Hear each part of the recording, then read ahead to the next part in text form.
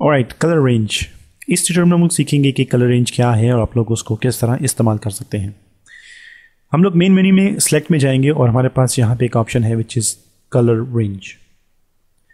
Colour range का इस्तेमाल इसलिए किया जाता है कि अगर आप लोग एक इमेज में से स्पेसिफिक कलर को उठाना चाहते हैं, स्पेसिफिक कलर को सिलेक्ट करना चाहते हैं या स्पेसिफिक कलर पे आप लोग काम करना चाहते हैं, तो हम लोग कलर रेंज का इस्तेमाल करते हैं। जब भी हम लोग कलर रेंज को क्लिक करते हैं तो हमारे पास टूल में सबसे पहले तो हमारे पास एक ये कलर रेंज का जो बॉक्स है वो हमारे सामने ओपन होगा, और इसके अलावा हमारे पास यहाँ पे एक कलर पिकर का जो टूल है वो हमारे सामने आएगा। और अगर अब मैं यहाँ से ब्लू को क्लिक करूँगा तो आप लोग यहाँ पे इस प्रीव्यू पैनल में देख सकेंगे कि वो ब्लू एरिया को इस पूरी इमेज में से जहाँ जहाँ उसे ब्लू नज़र आएगा वो उसको सेलेक्ट करेगा। जैसा कि अभी मैंने जो ब्लू क्लिक किया है उसको यहाँ पे वो ब्लू नज़र आता है। अगर मैं ब्लैक करूँगा तो उसको ब्लैक यहाँ पे नज़र आएगा, यहाँ पे नज़र आएगा, और ये जो और अभी फोटोशॉप CS लिखा है यहाँ पे भी उसको ये ब्लैक कलर नज़र आता है, तो इसलिए वो उसको सेलेक्ट करेगा। अगर मैं यहाँ से ओके को प्रेस करूँगा तो आप लोग देखेंगे कि जहाँ जहाँ पे ब्लैक कलर है इसने उसको सेलेक्ट किया है। तो किसी भी एक स्पेसिफिक कलर को इमेज में से सेलेक्ट करने के लिए हम लोग कलर रेंज का इस्तेमाल करते हैं और ऑटोमेटिकली हमारे पास उसकी सिलेक्शन जो है वो आ जाती है, and we can do so many things and control D to deselect। तो हम लोग उस कलर को चेंज कर सकते हैं, कंट्रोल Z और कंट्रोल Z अगेन, और control D to deselect this selection. Alright, अब मैं यहाँ पे अपना जो कलर रेंज का जो बॉक्स है मैं उसको दोबारा ओपन करूँगा और मैं अपने कीबोर्ड से कंट्रोल को प्रेस करूँगा। जैसे ही मैं कंट्रोल को प्रेस करूँगा तो आप लोग यहाँ पे वो इमेज प्रीव्यू में देख सकते हैं जो कि मेरे पास यहाँ पे ओपन है। तो ये आप लोगों के लिए बहुत इजी हो जाएगा कलर को सिलेक्ट करना। या फिर अगर आप लोग यहाँ पे इमेज को क्लिक करेंगे, ये जो हमारे पास चेक बॉक्स है, तो भी आपको यहाँ पे इमेज नज़र आएगा।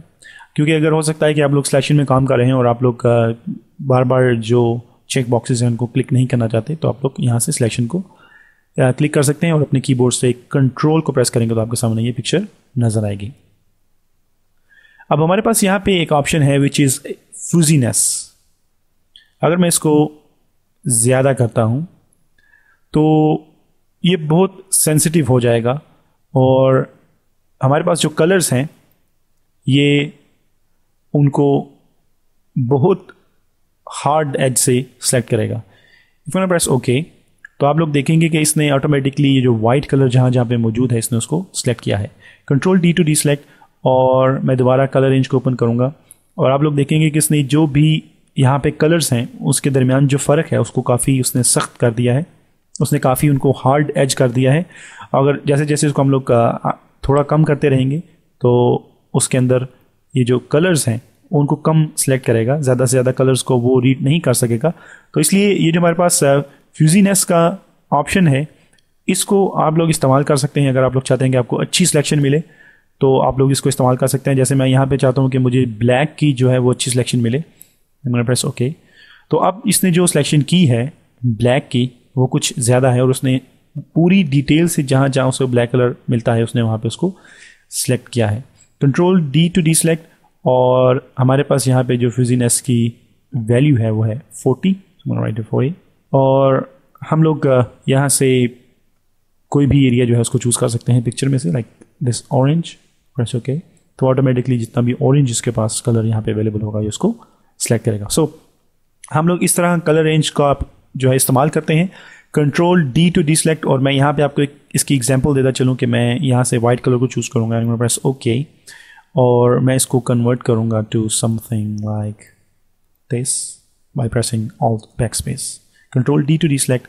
सो कलर रेंज की मदद से मैंने यहाँ पे जो हमारा वाइट कलर है उसको मैंने सेलेक्ट किया है और उसको चेंज किया है, लेकिन इससे आपको ज़्यादातर जो है वो अच्छे रिज़ल्ट नहीं मिलते और हमारे पास ये जो एजेस हैं कलर के उसने उसको प्रॉपरली यहाँ पे रीड नहीं किया और कुछ डॉट्स जो हैं वो छूट चुके हैं यहाँ पे। सो कलर रेंज का इस्तेमाल किया जाता है किसी भी एक स्पेसिफिक कलर को पूरे इमेज में से सिलेक्ट करने के लिए।